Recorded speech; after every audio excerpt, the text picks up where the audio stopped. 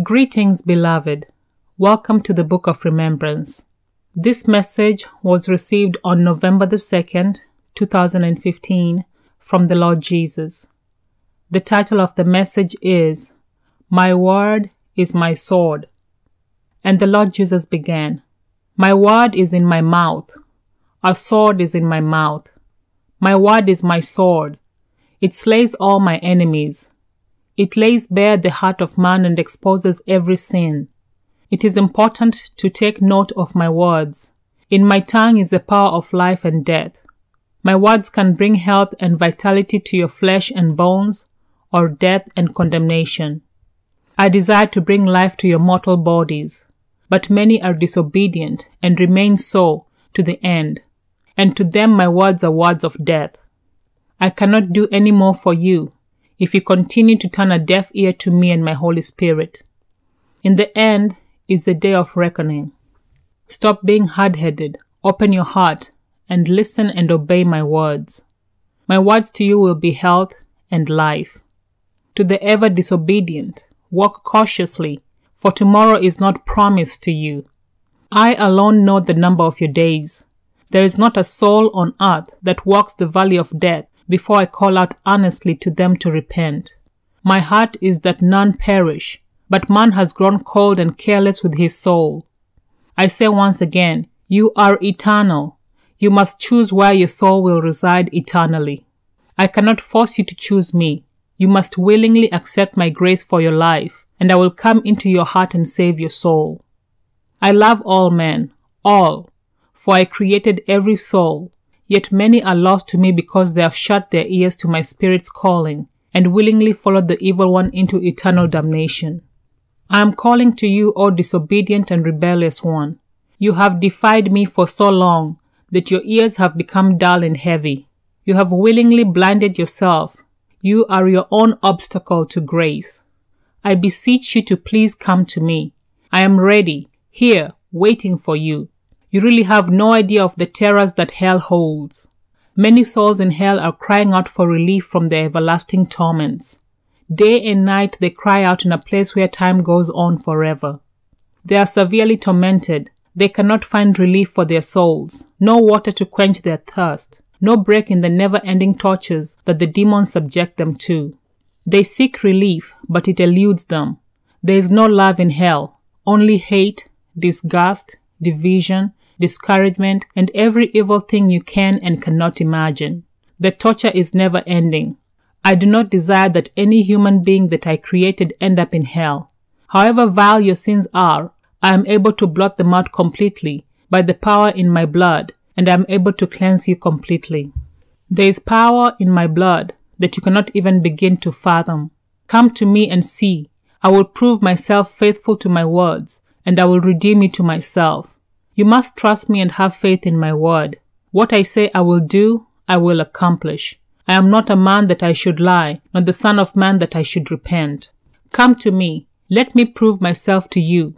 I took off my glory and stepped down into the earth to take on human flesh, that I may redeem you to myself. I went through the same temptations you face, and I overcame all. If I had not become a human being, I would never have understood the temptations of the flesh. But I do understand, and I am able to save you from all of them. Come, I am calling you now to come. Turn away from your wicked ways, and trust me to do what I say I can do. I am not saying that once you are saved, all temptations will cease. No, I am saying I am able to help you overcome as you learn to trust me and run to me every time you fall. Do not run away from me. Run to me. I do not care if you fall 10 times a day. Learn to run to me and sincerely repent of your sins, and I will cleanse you. I want to see a determination to change, a teachable spirit, a humble spirit that can receive correction and change. I do not mean that you can continue sinning carelessly when you are saved. No, God forbid. But if you do fall, come back to me. Let me help you overcome your weaknesses.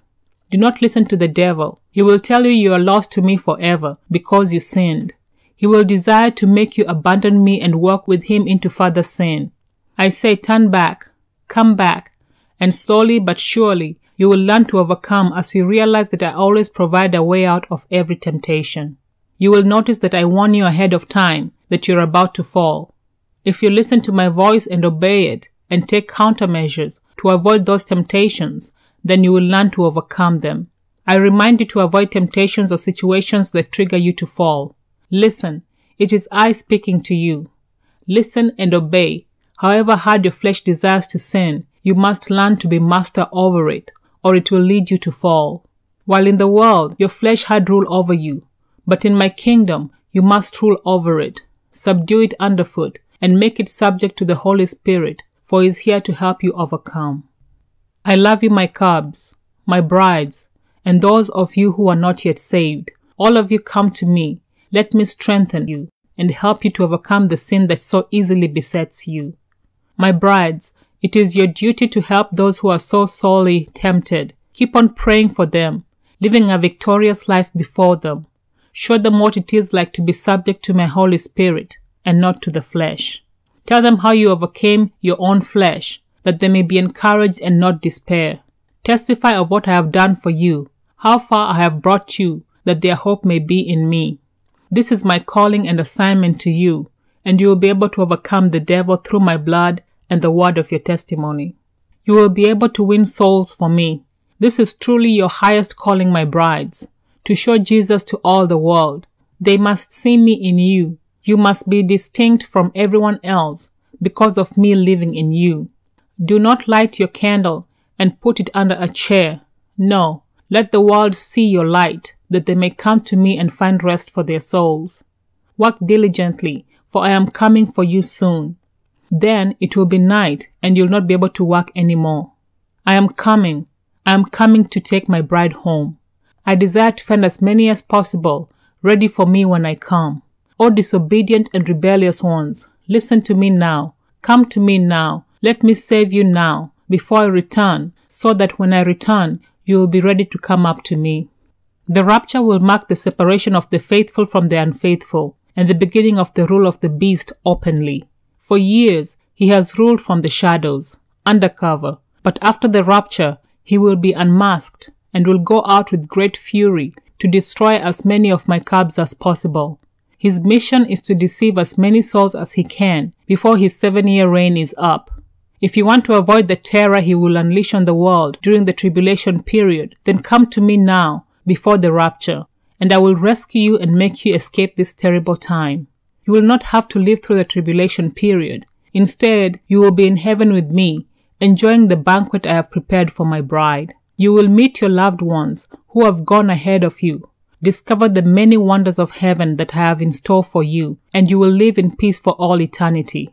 I love you all, and I desire to rescue as many as come to me, and I will give you the rest that your soul desires.